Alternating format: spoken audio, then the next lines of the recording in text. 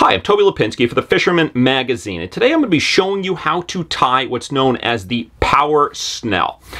This is used generally with circle hooks. It was developed by the offshore tuna fishermen when they wanted to use very large circle hooks, but they had to drop down to extremely light leaders. And what they were running into was a problem of that little gap. When the eye of the hook comes around, no matter how tight that is crushed together, there's still a little bit of a gap, and it produces a rough edge. So what they found was that the leader, when it was snelled, would eventually slide down in, potentially cut off after a lengthy battle. So what they came up was with the Power Snell, which incorporates a pair of wraps through the eye of the hook, one acting as a cushion. Therefore, the weight-bearing or load-bearing line coming into your eye never runs into that little gap, therefore increasing your opportunity or your chances of landing a fish. Well, I've discovered this knot and started using it circle hooks when I was fishing for striped bass with chunks of menhaden as well as for live eels. And in case you're not aware yet,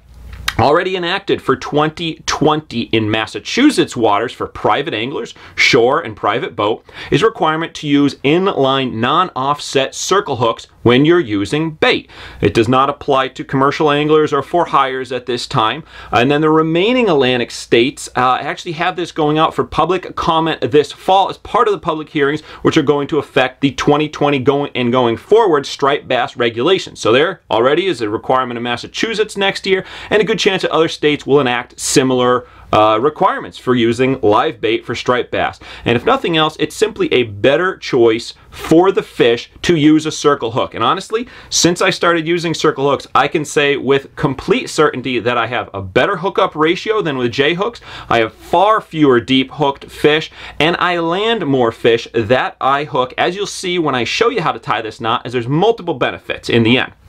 So again, you got to start off with that circle hook, inline, non-offset. Let's jump into the how-to and see just how it's done. Okay, so here's how we tie the Power Snell. In this case, I'm going to be using a 6/0 Gamakatsu inline octopus circle SE 4X strong.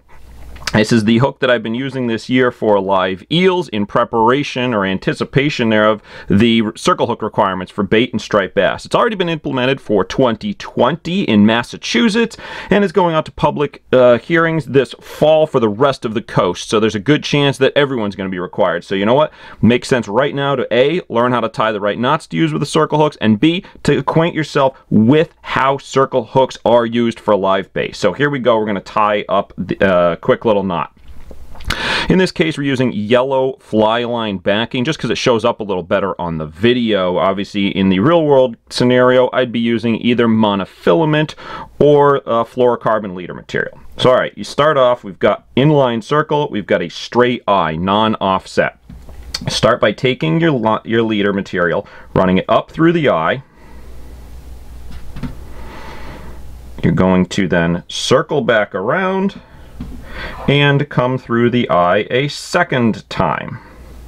Now what you want to do here,